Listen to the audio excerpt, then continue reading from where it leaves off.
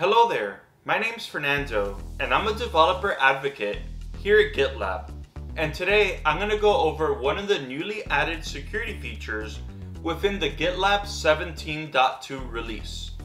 Today I'll cover pipeline execution policies, which allow you to either inject jobs into a pipeline or run custom pipelines on the projects of your choice.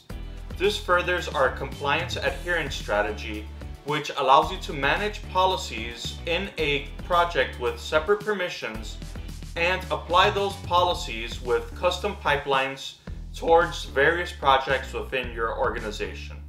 Now let's go ahead and take a look at this feature. The pipeline execution policy type is a new type of security policy that allows users to support enforcement of generic CI jobs, scripts, and instructions. The pipeline execution policy has two modes, where it can either inject jobs into the project CI/CD pipeline or completely replace that pipeline configuration.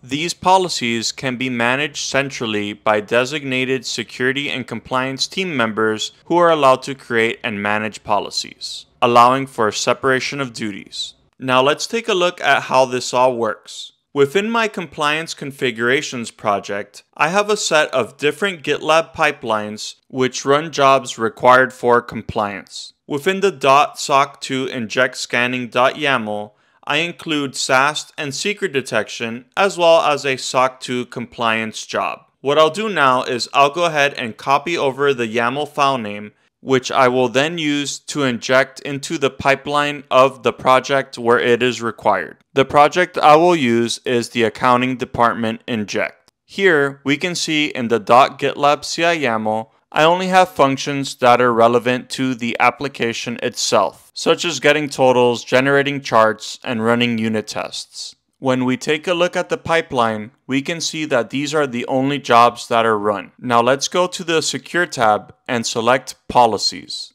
Then I'll go ahead and create a new policy and scroll down and select the Pipeline Execution Policy. Now I'll go ahead and provide the name Inject SOC 2 and Security Scans to define the policy. I can optionally add a description, and I must make sure that the policy status is set to Enable. Then under Actions, I can either select Inject or Override. In this example, I will select Inject in order to inject the compliance jobs into this project's pipeline. I must select the project where the compliance jobs live and state the file path. I can also state which branch of this project the file is located in, simplifying versioning.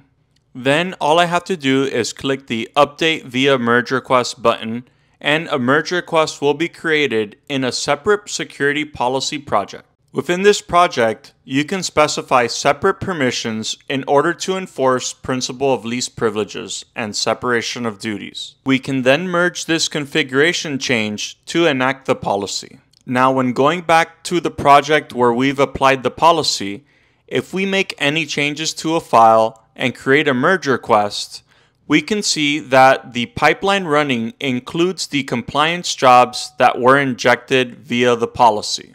The compliance jobs will also be injected anytime any pipeline is run within this project, including within the main or default branch. Thanks for watching, and I hope you enjoyed.